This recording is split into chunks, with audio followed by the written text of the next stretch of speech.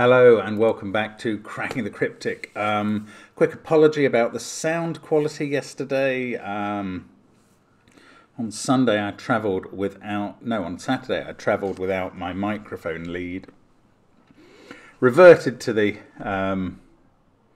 PC sound as an emergency, and then didn't realise when I plugged in the microphone again that it wouldn't automatically switch over.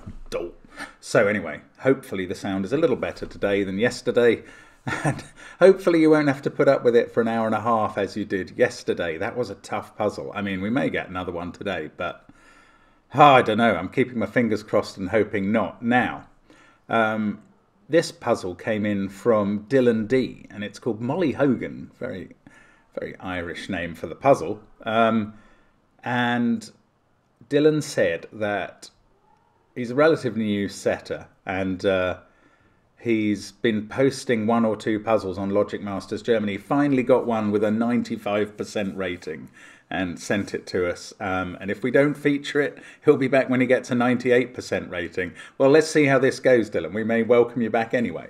Looking forward to giving it a try. I will go through the rules and everything in a minute. Don't forget that on Patreon we have our Alice in Sudoku Land hunt by the Asylum, Monty Knox and Panthera, three fantastic Japanese sum Sudoku constructors, and that really is quality offering there. Do check it out. We're getting a lot of correct entries in. We only have 4 days left if you want to get the shout out on the channel for getting all the puzzles right, but then there's another 10 days to get to the prize level, which actually just requires you to get any 3 puzzles right. They've set it up very cleverly so you can choose the 3. That's on Patreon, where I believe Simon may be putting up an extraordinary crossword solve he's done recently, and I haven't seen the video yet. I'm really looking forward to that. It's long, but it's really interesting. It's a really interesting puzzle. And right up Simon's street, as a matter of fact. And he got in touch with me after doing it and said, "Why didn't you recommend this to me?" Well, I don't know. I forgot it was right up your street, Simon. Sorry. But it's going to be very interesting. Do think about joining us on Patreon, assuming that's where that goes up.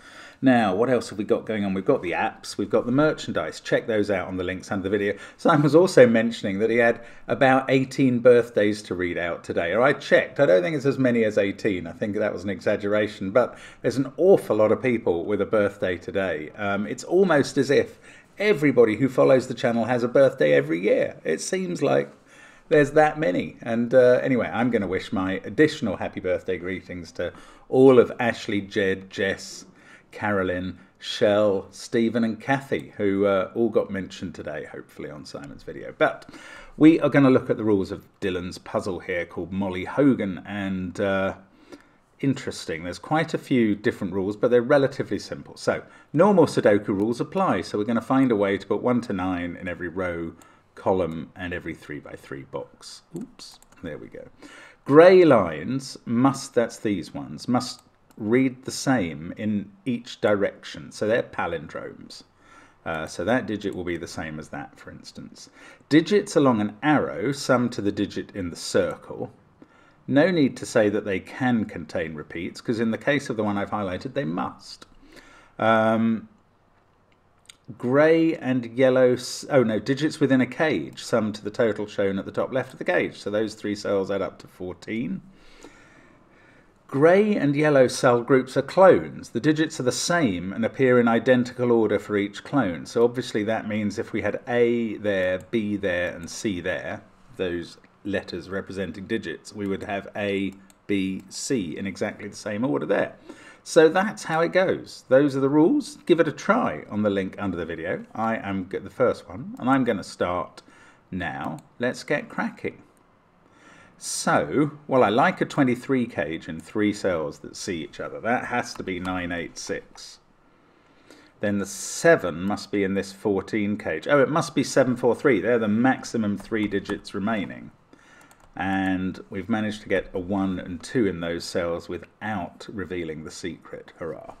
Now, 1, 2, 7, 5, 9. So the rest of the cells in this row a 3, 4, 6 and 8. And, well, first of all, some of those are on palindromes, which must have an identical digit at the other end. Second of all, this one can't be 8 or 6. Even if it was 6, the minimum here would be a 1, and the minimum here a 1 and a 2, and that would add up to 10, which is too big for a circle. So that's 3 or 4. And that's kind of it for that initial bit of logic. And I haven't got very far, I don't think. I mean, these are going to be lowish, but no, okay. What I'm going to do now, oh, there's roping. There's good old roping. Yes, this palindrome set. Let us colour these digits blue. What are those 3 digits? I don't know. You don't know, but let's call them the 3 blue digits. We know exactly where they appear in box 4 because of this palindrome. That one is there, that one is there, that one is there. So those are blue. Now where do the 3 blue digits go in box 1? It must now be here. And once you get one of these sets of 3 roped, the same must apply to the others. So the way to look at it perhaps is the grey group of cells, which are one of the clones, must go here in box 1 because they can't go in these cells, and they're not any of the blue cells, which we can tell from column 1. So the grey group of cells in box 4 is there. The remaining white cells go yellow, and we can do the same over here because we've got this. Now we know that grey is that thing, that group of 3 from the clone, and yellow is that group of 3. It is now very hard to tell which the cloned cells are. So let's just try and remember, because I'm colouring the whole grid, but I do want to carry on with this, so I'm going to keep going. I'm just going to try and remember that those 3 are a clone of those 3. So it's the yellows and greys in columns 1 and 9 that are the clones.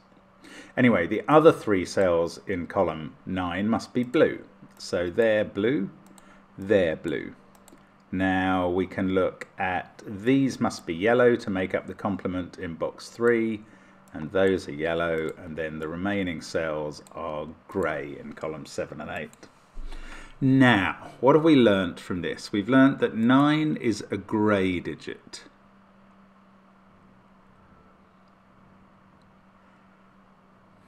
That's not interesting. Okay, I'll tell you what we've learned. On the palindrome, that is blue. So that's one of the blue cells. So maybe we can actually start feeding these colours into the other. Yeah, look. So in this row, we've got to have 3 yellow, 3 grey and 3 blue digits because we know there are that many in the puzzle from any of the boxes on the edges. So that must be the 3rd yellow.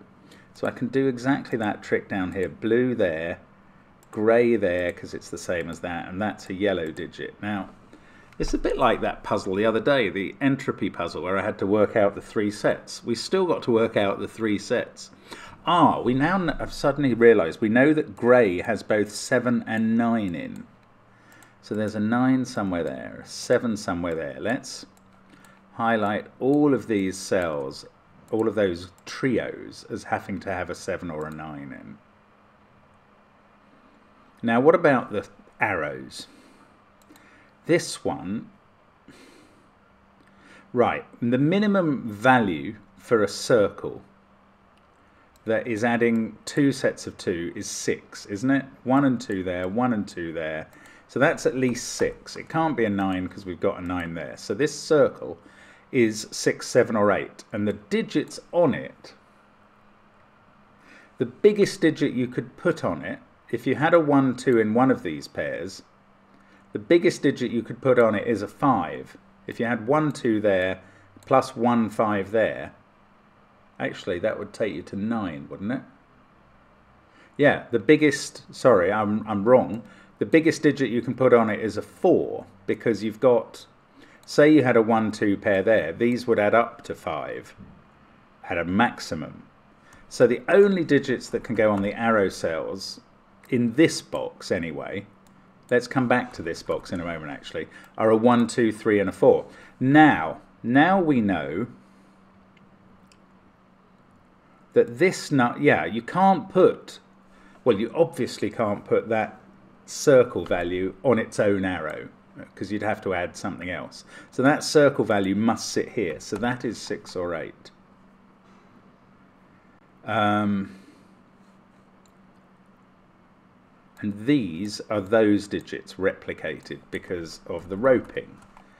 And actually they can't include a 4 now, because the minimum value, you'd have to repeat the 4. The minimum value would be 4 plus 1, 4 plus 1 equals 10.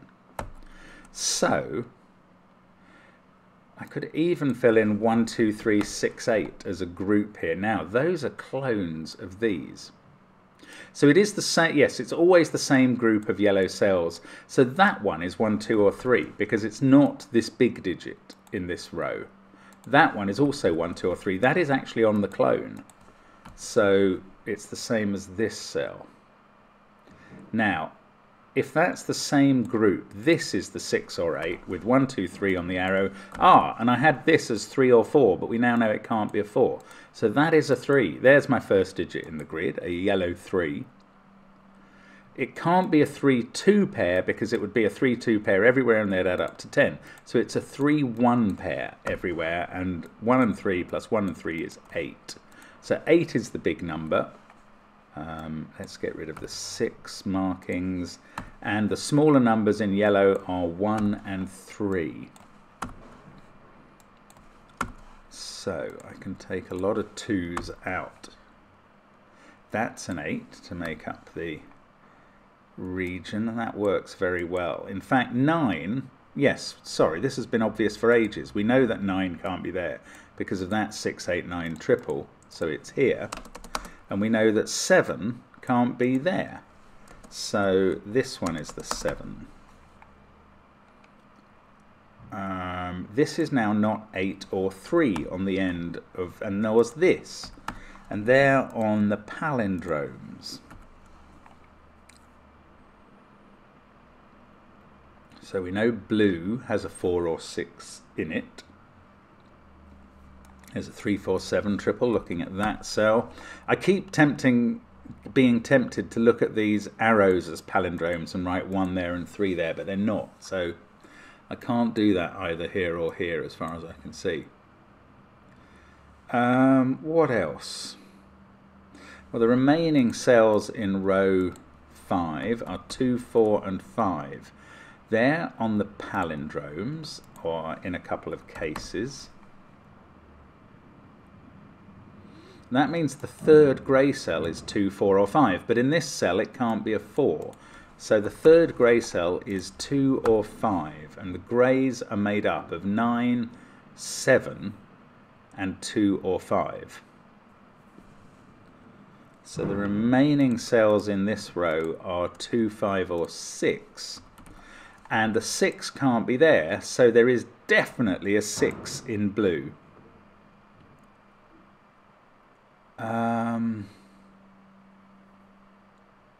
Well, there's definitely a 4 in blue because that 4, 6 are a blue pair. So blue definitely have a 6 and a 4 in, as well as a 2 or a 5. I'm beginning to feel a bit confused by the puzzle, but I think this is good progress. Now, oh, these are clones. Yes, look, 8 can't be in that cell. So now we know where 8 goes in the clone. It's in the middle. That's here. So there's an 8 somewhere in these cells, which is yellow, and is the last yellow in the row. Yeah, I don't know. I'm beginning to get a bit confused. These are from 2, 4, 5, 6. That's on the palindrome. All blues are from 2, 4, 5, 6, so I'm going to fill that in here as well. But that is this end of the palindrome, isn't it? So it can't be a 4, it's 2, 5 or 6. But we don't even know there's necessarily a 4 in... Yes, we do know there's a 4 in blue. So one of those is a 4. And by the magic of palindromicity, that means one of these is a 4, and that's not. Now, can this really be a 6 or a 5? Oh, that's really interesting. It can be a 6.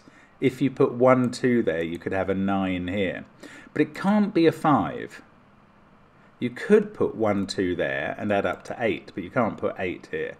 You can't put 1, 3 there because of that cell. It would break it. So 9's not possible. So that's weirdly not a 5. It's either 2 or 6. It's probably 2, but we don't know that for sure yet. So, blues are from 2, 4, 5 and 6. Greys are from 2, 5, 7 and 9. Right, this one, it can't be 2 obviously. Can it be 5? Could be, with a 2 there and a 2, 1 pair.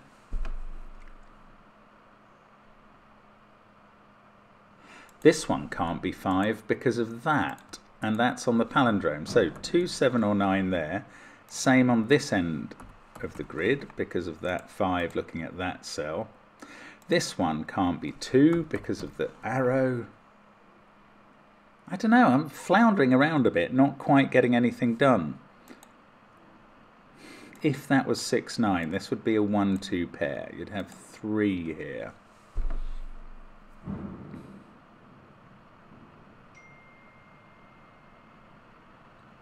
I can't see what to do with that. Sorry, excuse me a second.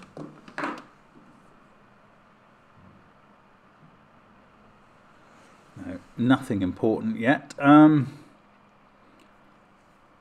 okay. What do we do next? What do we do next, Dylan? I mean, it's been interesting so far, but I wasn't expecting it to get hard at this point. But it looks to me like it does a bit.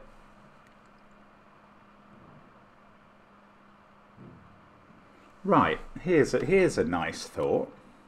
Whatever this cell is, has got to be there. Why do I think that? Well, where does this cell appear in this box?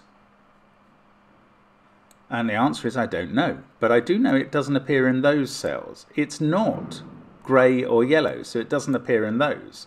And it's not this cell, because that appears here. So this cell is somewhere in this row. I'm going to give it a little flash of green. The green cell is somewhere here, so that is the blue-green in row 1. And that means that this digit is not 2 or 5. Now, it not being 2 feels quite big. This can't be 5 anymore. This is now 7 or 9. Can it be 7? If that was a 2-1 pair, it could be. Right, let's do the same down here. That 2 or 6, again, it can't be there because it's there.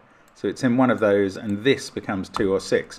That is on the end of a palindrome. So this can't be 2 or can't be 5. Must be 2 or 6. Now in this row, 5 is in one of those 2 cells and can't be here. That's on the palindrome, so 5 can't be here. And where does this appear in box 2 again? That's lovely. This cell can't be in those, and it can't be there because of the palindrome again. So that has to be in one of those. And then in row 1 it appears here, and that's 2 or 4 there. But I have not ruled out 5 out of blue. If 5 was in blue, it would go here, here, it's obviously there, there. And that's on the palindrome, that puts it here. Then it would be here, and then it would be here. And 5 can be in blue. Ah, thought I was about to reduce blue to 2, 4, 6, but I am not that way. Okay, okay. Here's another thought then about these cells.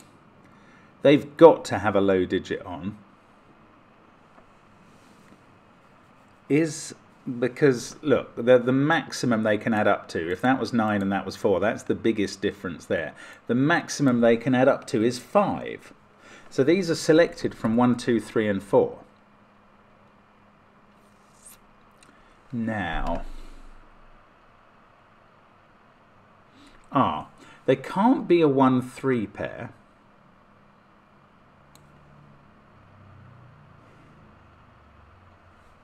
They can't because of that cell. They can't be a 2-4 pair because of that cell. So they've got different parities. Actually, I could have worked that out from the fact that that's odd and that's even. But they can't be 4-3 because that will add up to too many. So they're either 1-2, 1-4, or 2-3.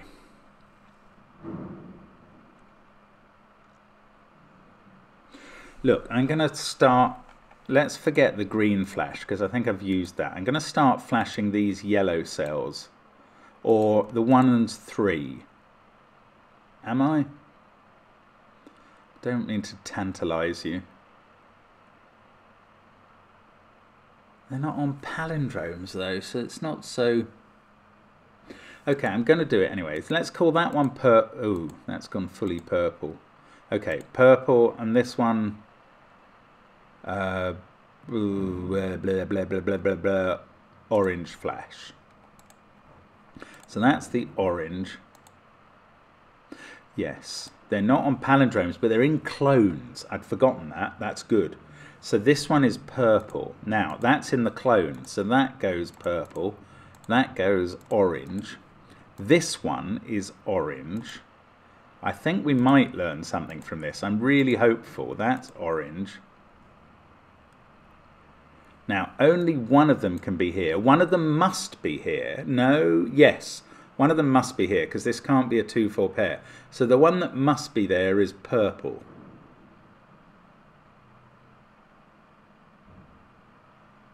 Maybe that's not useful. Oh, this is purple. Look. Yellow, purple, yellow, purple. That is purple. Must one be on here? Not necessarily. I think this could be a... oh, it could be a 2-5 pair with a 2 there to make 9. So I'm not going to go mental on that one yet. Let's keep... Look, I've got a 1, 2, 3, 4 quad. That's what I've got in this row. That's weird. Okay, but it means this isn't 2 or 4, which means this isn't on the palindrome, and that blue cell appears here. So that's 5 or 6. That's on the palindrome. It's sort of like it's about to unwind, but not quite there yet. This can't be a 2 because of the 1, 2, 3, 4 quad. So that's on the palindrome as well. Now that's a 7, 9 pair. 1, 3, 8, 7, 9, and this can still be 2 or 5. Bother. Now that means this is a 7 or 9 on the clone. So that goes in there. That's definitely 7 or 9. Which one of these is 2 or 5? Ah. No, I don't know from that one. Bother. That's strange. Maybe I should know, but I don't.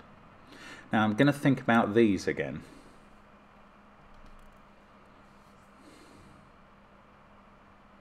Oh, maybe it's about whether we can have the yellow purple.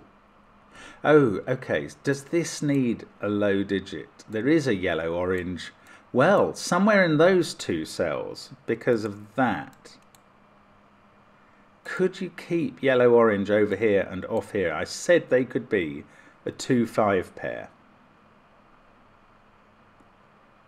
Then that would be a 2. This would be a 4.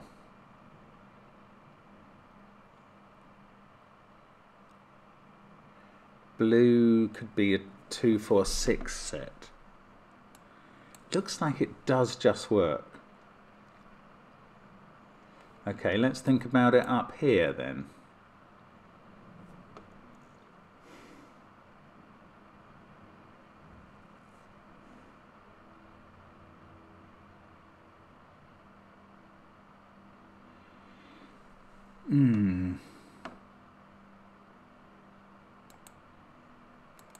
I don't know which one is...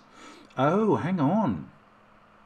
Oh gosh, look, we've got that yellow purple. So that can't be yellow or purple. And it also can't be yellow or orange. It sees both 1, 3 colours. So that is 2 or 4. This is therefore the odd digit on this bit of the arrow. to make that into odd. So that's 1 or 3, and this now is the yellow-purple digit. Now, that means yellow-purple is in one of those two places. And what does that mean? It's either a 3 there. If yellow-purple is a 3, that's there. If yellow-purple is a 1, it's here. So if this digit is a 1, that's a 1, this is a 2. So if that digit is a 1, that can't be a 2. So they must not be a 1-2 pair. And therefore they must add up to 5, and these are as separate as they can be. They are 4 and 9. Oh, that's really clever, Dylan. If that's intended, and I'm sure it is, that is beautiful, actually. We get a 7 there, we get 9 in the corner. Oh, look, we're going to get 3 in the corner, but I still don't know which corner at this point. Oh, that's clever. Anyway, we've got 9 in that corner. That's on the clone, so that's a 9. This is now not a 9 in the circle. So these are going to have to be pretty low. That can't be a 6 anymore, because we can't keep them low enough then. That's a 2. So there's definitely a 2 in blue, so that's a 2, that's a 2, that's a 2. Every set of 3 blue needs a 2. So that's a 2, that's on the palindrome, that's a 2. Yes, come on, we're away now, surely. That has become a 5, so every set of grey needs a 5, and is indeed 5, 7, 9. Can't I fill those in? 9, 5, 7. Oh, I can't fill them in, but it tells me that blue now has a 4 in it and a 6. So blue is a 6, 4, 2 set, which I've long suspected. 2, 6, 4, and I can fill them all in, I think. Yes, 6, 4, 6. That one is a 4. So this yellow-purple flash is a 1. We don't get our 3 in the corner from that. But this is a 3, and that is 3 in the corner. Losing its religion. There we go. So we are reducing all the possibilities. Now I can finish row 2. We must know that grey is now 9, 5, 7, and that's a clone. Let's keep using the clones while they're available. Send in the clones, indeed. 5, 7 in the circle, so these two add up to 5. They must be a 2 and a 3. We know the order. That's a 7 to finish the row. That finishes this triple. That's done. 4 and 6. This is a 2, 5, 8 set. Can't put those in yet. 8, 6, 9. I can do these. The 1, 2 pair, easy peasy, lemon squeezy. Then we have a 4, 8, 5, and we're going to finish off. So let me do the colouring before we finish off. In fact, first of all, let's get rid of the flashing, because we've used it and it was useful. I mean, I could, by exactly the same token, get rid of all the rest of the colouring, but I'm not going to. I'm going to actually lean into that colouring and colour it up. So 2, 4 and 6 are blue. 1, 3 and 8 are yellows. 9, 5 and 7 are grey.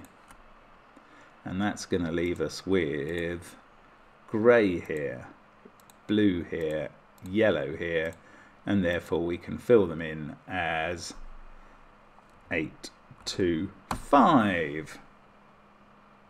And I press the tick, and I've put something in wrong. I've mistyped a 7, a 5 as a 7. There we go. How about that? I hope that's all I did. Yes, okay. So there we go. That's Molly Hogan. That's a nice puzzle. I enjoyed that, Dylan. That's well worth a 95% rating or more.